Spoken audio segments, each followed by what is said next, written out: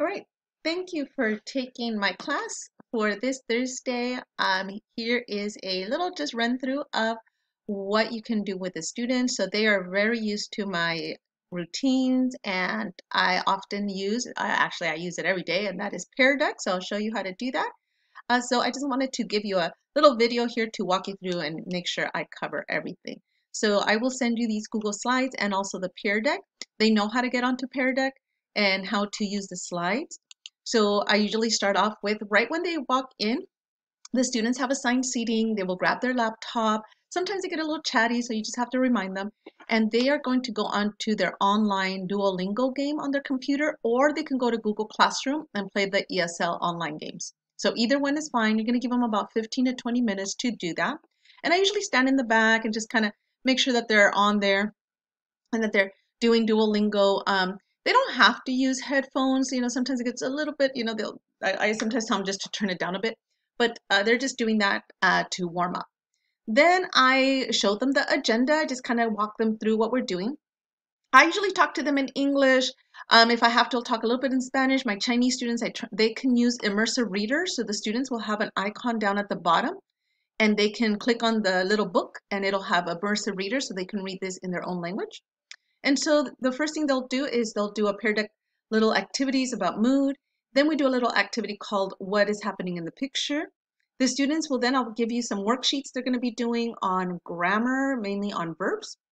And then you're going to walk the class over right around 8:50. So around 8:50, two other teachers, Miss Masters, which is right next door, and Miss Knight, who is also right down the hall, will walk over to the wing wong. Wing wong. I have three leaders, and that is going to be Joe, Glenda, and Caesar, and they will help you find this.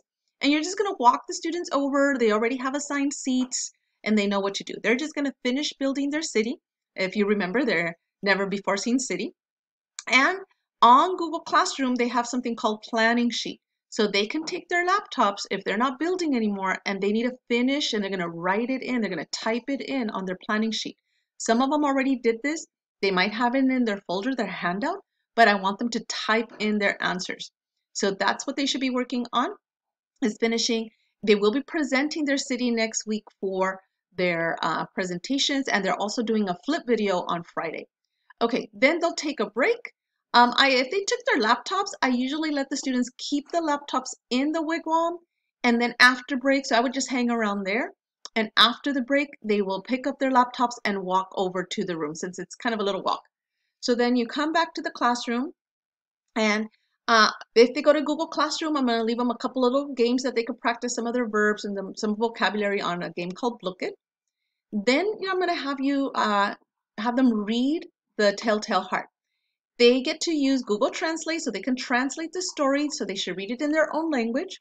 Then you can walk them through a quick discussion, just random questions. I usually just call on students or ask for volunteers, questions just like what's happening, who are the characters.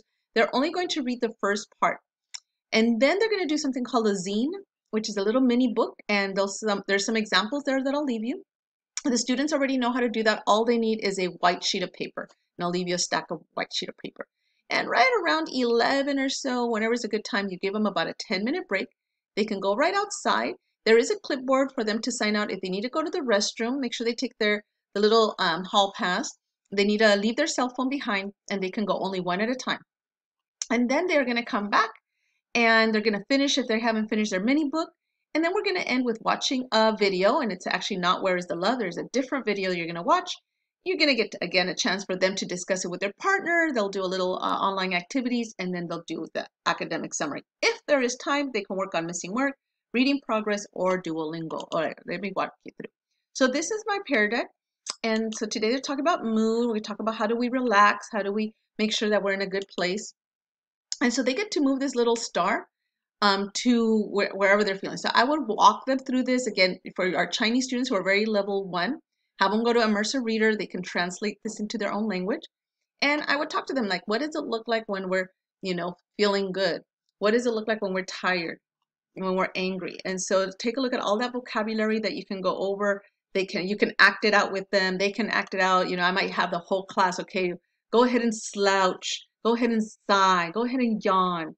What is eyes have closed, right? So I would take take your time with this. You're definitely going to have it's, 5-hour class, so nice and slow. And you want to have a lot of conversation, have them maybe use the word in a sentence and so forth. So I would take some time doing this one.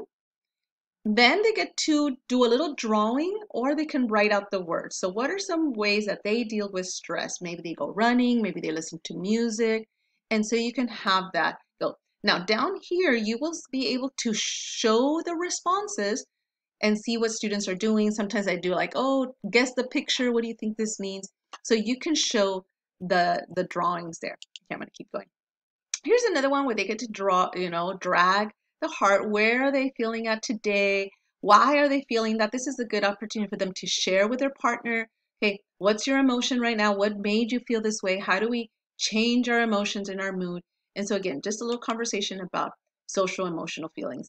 And then, as you get into the day, this is week 2. Next week they have their finals. A lot of them are feeling a little tired, right? So remind them how to relax. Okay, this one, they'll see it there and they can put this little red dot and they're just gonna say the word to themselves. They're going to practice it with their partner.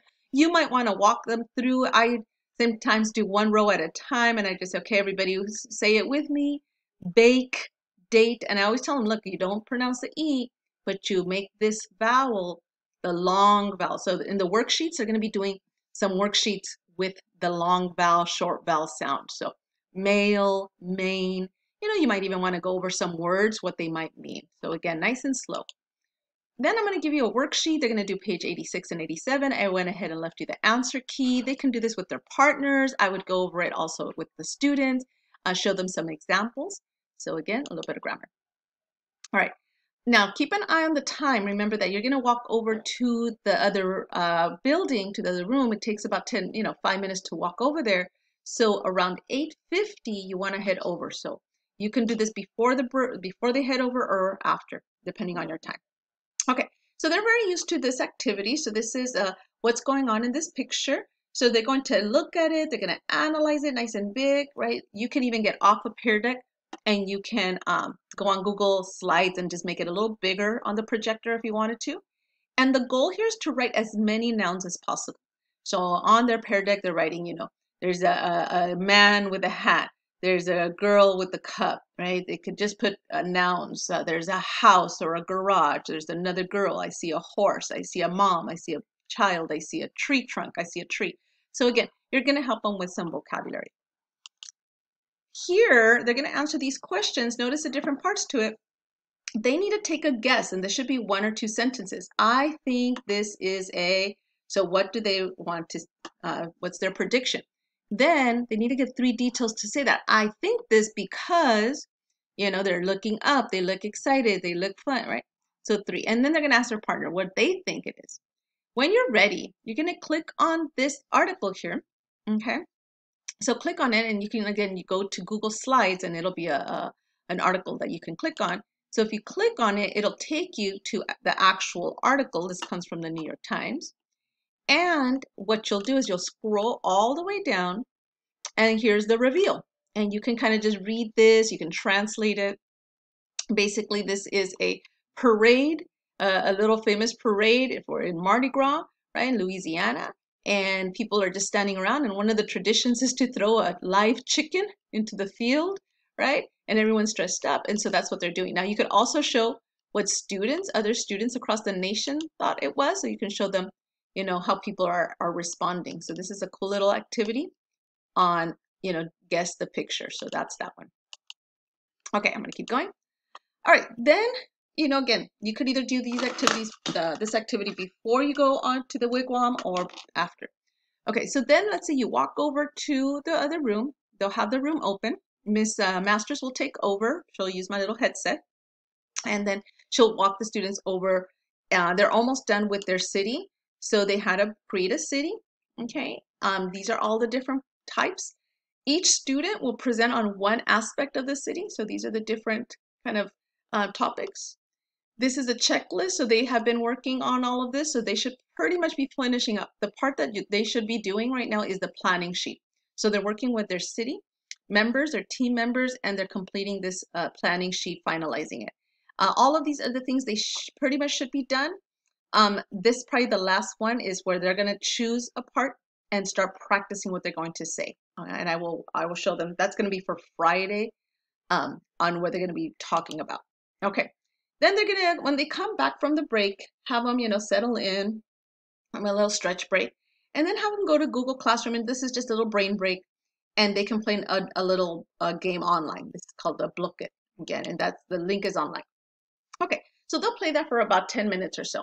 Then they're going to get ready to read. All right. So when they read, they're going to once again go to Google Classroom. They're going to open the assignment called the Telltale Heart Part 1.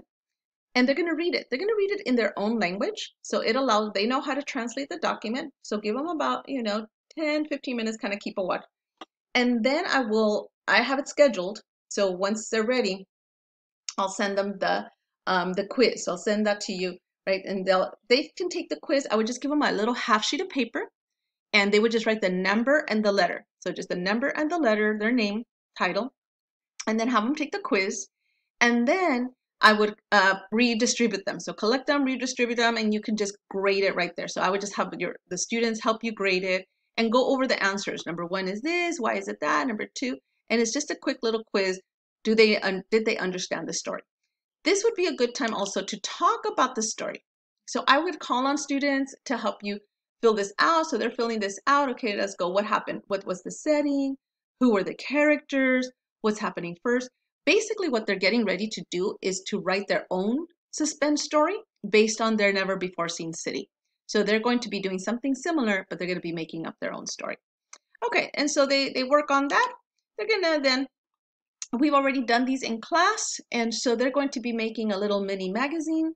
So those that want to draw it out, they'll do the paper one. If they don't want to do the paper one, they could do a virtual comic book, and we did that one on Tuesday. They know how to do that too, so they have a choice. Everyone has to make their own. Okay, everyone has to make their own. Okay, and there's the video. If there's time, depending where they're at, you can have them watch a little video. This is a really powerful video. Highly, I love this video. You can watch it with them, and then you can have them talk about it, discuss it, what's happening. We're practicing a lot of transition words like first, then, next, finally, suddenly, so things like that. So you can have them watch the video. On Google Classroom, I also added the lyrics and they can translate it. So they can read the lyrics slowly. I would have them go to Google Classroom and read the story so that they have it there. They're not doing Flipgrid, so ignore that.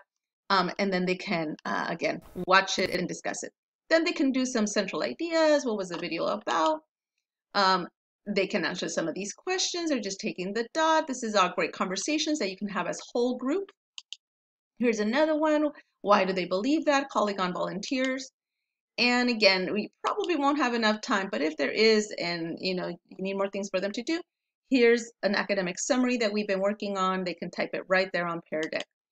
And again, if they finish early, they can do Duolingo. They can finish the missing work, and that's pretty much it.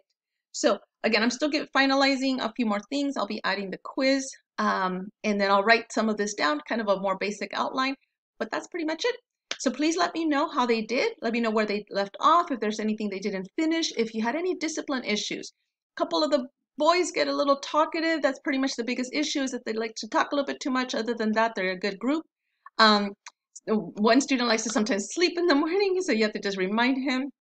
If you have any issue at all, you can always send the student right next door to Ms. Master's class, and they can hold them there for me, and they can do some work there on their own. But I've never really had to do that. Again, the worst thing is that they complain sometimes about too much work. Don't worry about that. You have my number. You can definitely text me if there's any question or emergency. So hopefully you have a lot of fun with them. Okay, thank you.